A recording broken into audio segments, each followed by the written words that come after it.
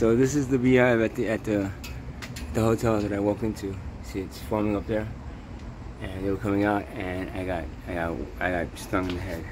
I feel it. My whole head is like kind of throbbing a little bit. I'm not sure what to do at this point. I mean, see it? I'll look at the video afterwards. It's right there. It's stung me. I don't know how bad it is. I've never been stung maybe before, so I don't know if I'm allergic. So if I die, you know why. Okay? There you go. Another wonderful day.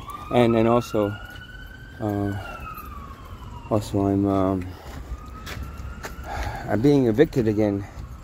After 21 days if you're in a hotel, which I didn't think I was up to 21 days, but I guess I was in a row.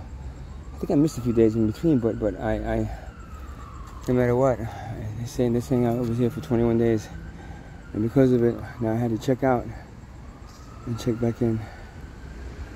So I'm really not sure what to do.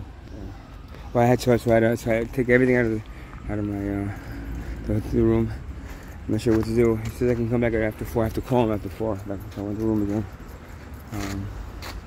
This point, I'm not even sure. Again, I got stung by a bee, and I'm not even sure how bad it is. I never got stung by a bee before, so it's not that bad. Yeah. It's like the rest of my. It's not even my life. It's this existence. It's like the rest of this existence, and it's not gonna go very good. And for the hospital again, I don't know. I've never got stung by a bee before, so that was because they evicted me because I can't be in a hotel room for more than 21 days. That's the law. It's some bullshit law like that. And then I have to check out and then check back in later on. He said tomorrow, be honest with the door, but the manager said, come after 4. Call me after 4. And I said, okay, call you after 4. If not, I'm going back, I guess. Well, I'm going to just take this stuff to a storage unit and then take whatever I can get. It was nice drawing for people again. You know, it's whenever I get to the point that I feel comfortable drunk, something happens, it just stops it, man. So this is put a big halt on it, man. So, nice life, guys.